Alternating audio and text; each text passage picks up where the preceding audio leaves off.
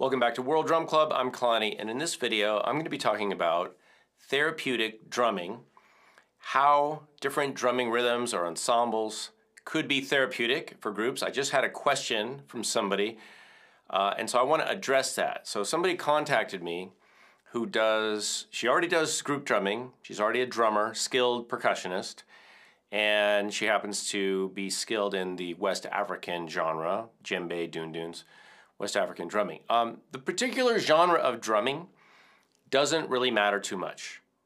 So if you're a drummer, then you could potentially create therapeutic drumming experiences. But her question was one that I've gotten before, and I think a lot of you may be wondering the same question. So that's what I want to talk about in this video, and then I'm going to do more for patrons at the courses and private lessons tier.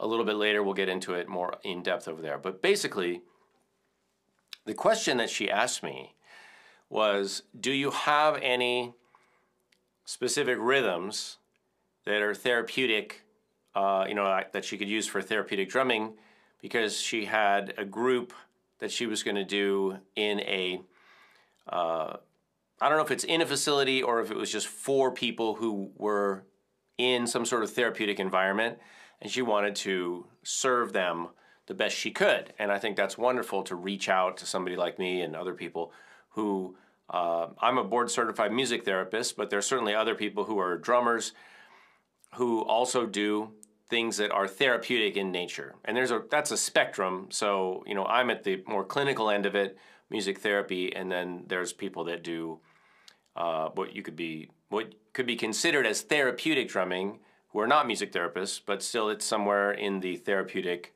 spectrum.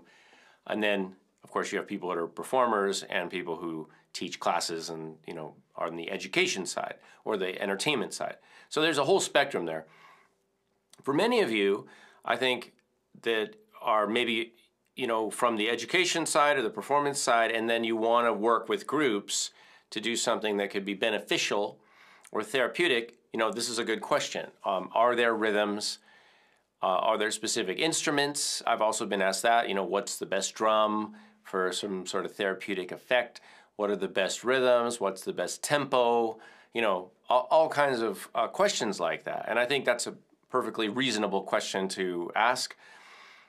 So I'm going to answer that in the best way that I can, given my training and experience as both a percussionist for 35, 40 years and a music therapist for 15 years, and also somebody who has facilitated therapeutic music experiences for 25 plus years with different groups and all kinds of different settings.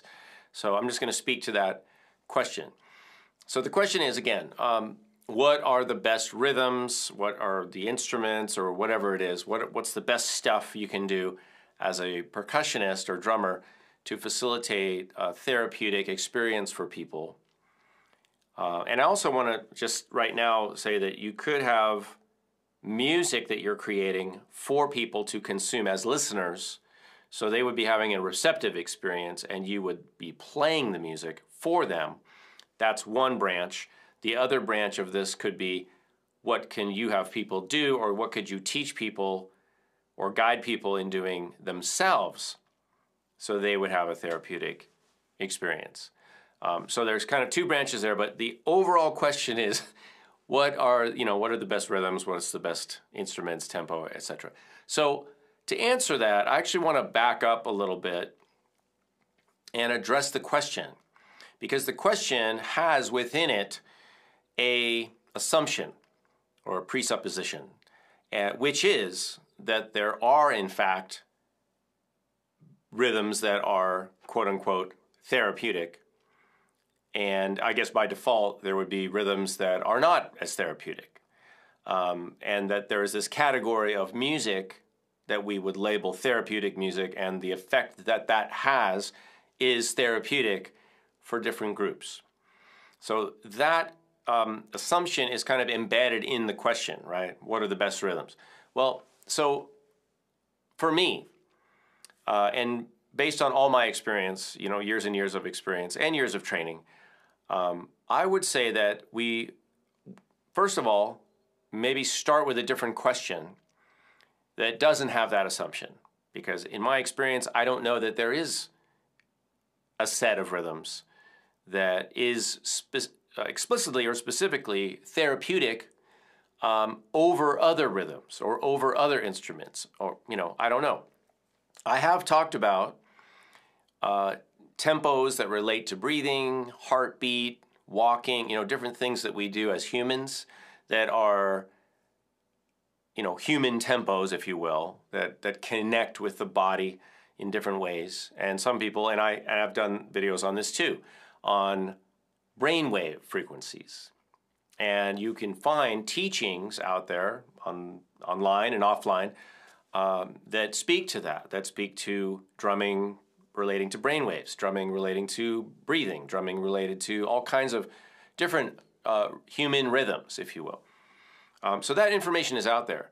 But my answer in general, and like I said, we're going to get into this more at Patreon in the classes and private lessons tier for people who are interested. And this is where you can go if you're interested in learning more, because I want to talk about what I would do or how I would approach this over there. But for all of you who are just looking for information and you're curious, what I would say is that facilitating a therapeutic process starts with the people involved, and it works backwards from them. So I would ask the question, well, who are the clients? Who is this for? What is their background? What kind of music do they enjoy, or what kind of music would work well for them? Meaning, and you have to consider culture, preferences, experience, and also generalizations such as, and I could say this safely, but it's not a hard and fast rule, fast tempos usually are associated with increases in energy. Slower tempos associated with relaxation. For example, there's also a tendency of monotonous, repetitive rhythms that are simple could be associated with more of a sedative effect. They tend to put you to sleep, help you relax. Syncopated rhythms that change a lot, and I'll put those in two different categories, but they work together a lot of the time. Those tend to be more stimulative. Why? Because we are pattern-seeking creatures, and when something is a pattern and it's repeating, we tend to kind of put a checkbox by that, and we say, okay, I know what that is, and then we kind of move on. So we don't pay attention to it as much. When things change, we refocus, and that's where our attention goes. And if you want to discover that for yourself or experiment or experience that, you could look out onto a landscape, just look out somewhere in nature, and where is your attention going to go? It's going to go to the little thing that changes. So if you're looking at a landscape and you see a person walk in, or you see a bird fly away from a tree, that's immediately where your attention is going to go. So if something's always changing in a landscape or in a piece of music, you are going to refocus your attention because that's how you're designed. You're designed to pay attention to changes. You are also designed to not pay attention to things that don't change, because we can't pay attention to everything. We need attention on the things that are new and changing. And we don't really need our attention on things that are kind of staying the same. All right, that's another reason that you could drive to work or drive somewhere and not even remember how you got there, because you weren't paying attention to it because you don't need to, because it's so familiar. All right, so enough on that. I think you get the idea there. So yes, there are tendencies with music, any music, whether it's drumming music or melodic music, drums, singing, other instruments, gongs, crystal bowls. There are tendencies with regard to pitch, repetition, maybe tonality, maybe key, and that all relates to complexity or simplicity, repetition versus change. So there are tendencies in music, and I'll talk about that more in the course material. But the most important thing, I think, if you're looking to facilitate an experience that's therapeutic for people, is to tune into the people. And then you have to decipher or decide what you think, with their help, what would be therapeutic for them. All right? Because in my experience, again, I don't know that there is a set of, rhythms that we could just call therapeutic over others. And the reason for that is that music is cultural. People from different cultures will experience the same music differently because they grew up with different music, and the music that you grow up with means certain things to you. And if it's new music, if it's music you've never heard before, it will not have the same meaning to you as it does perhaps to someone else who grew up with that music. So music is cultural. It's also preferential. The music that would work for you to relax or to get energized could be different, and probably is different, than the music for someone else to have the same modulation or therapeutic effect. All right, so it's not a simple answer.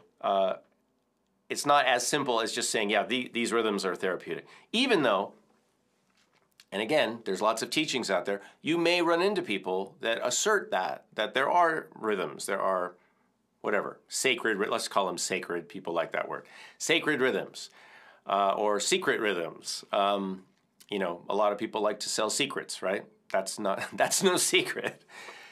So there are people that may assert that. You can investigate that yourself. I'm just speaking from my experience as a percussionist for more than 30 years, 40, do I want to say? No, not 50. Not that old. And as a board-certified music therapist who has facilitated lots and lots of sessions for people in therapeutic or in therapy or in treatment.